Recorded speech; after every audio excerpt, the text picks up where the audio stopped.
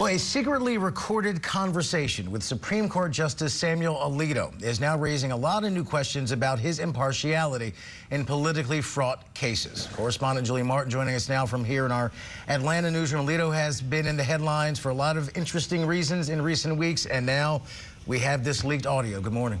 Yeah, good morning, Rob. A documentary filmmaker posing as a conservative activist at a Supreme Court social event recorded the comments. She poses the question of whether or not the left and right can ultimately come together. Take a listen. Right. I think one side or the other is going to win. I don't know. I mean, there can be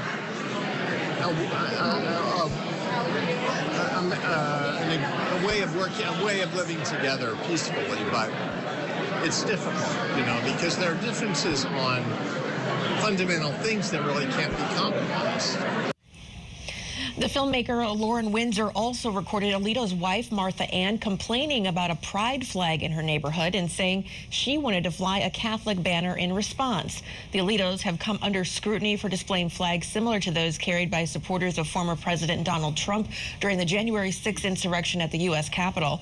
Windsor also spoke with Chief Justice John Roberts. He, however, rejected the notion that the court should lead the nation on a Christian path, saying, quote, "I don't know if that's true." Now, the charity that hosted the event told the New York Times they condemned the recordings, calling them inconsistent with the spirit of the event. The filmmaker considers herself an advocacy journalist and says she paid for a ticket and used her real name at that event. So more fallout there, Rob and Alex. All right. Correspondent Julie Martin, appreciate your time. Thank you. Fascinating recording.